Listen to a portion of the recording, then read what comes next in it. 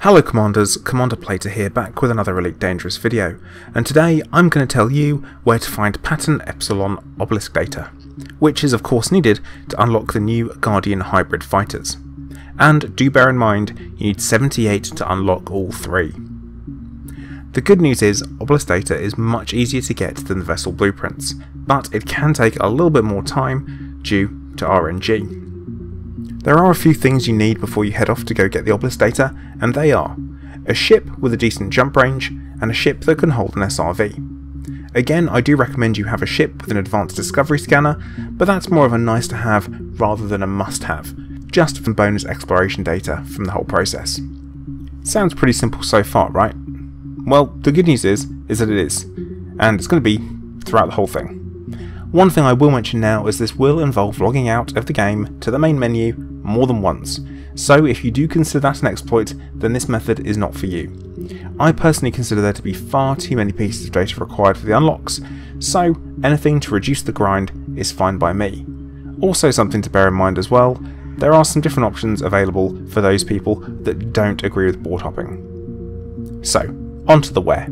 We need to go to a Guardian ruins. No, not one of the newer structures, one of the original sites.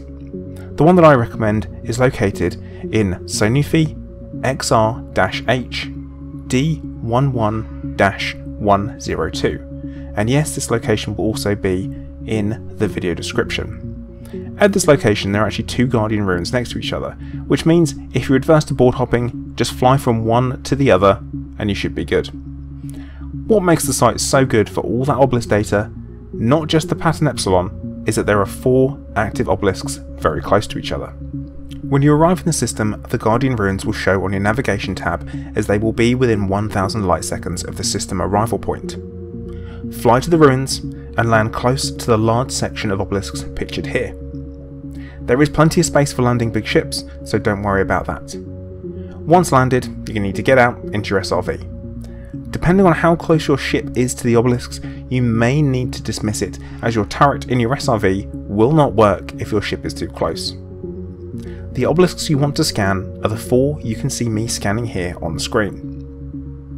They give you a selection of obelisk data, not just Epsilon, but Alpha, Beta, Delta, and Gamma. Once scanned, you'll need to exit to the main menu and log back into the game.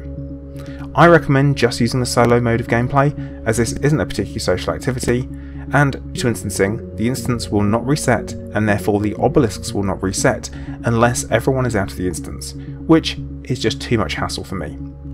So, to avoid board hopping, all you need to do is leave this particular site and fly to the next one over. You go up into orbital cruise, you come back down again to the other site, and there you go. Your immersion isn't broken, no exploit. Land at that site, scan the obelisks, come back to the other one, rinse and repeat. Now which data you get is down to RNG, so you will get Epsilon data, just be patient. And of course you can repeat this as many times as you need. And there you go Commanders, a quick fire tip on how to get pattern Epsilon Obelisk data to unlock those sweet Guardian hybrid fighters. Thank you very much for watching. Please make sure you do like and subscribe, and also turn on notifications so you get an alert every time I put a new video out. Also, whilst you're there, if you're looking to support the channel, please check out the links in the video description, as there are a couple of different ways to do so. Once again, thank you for watching. Commander Plater, out.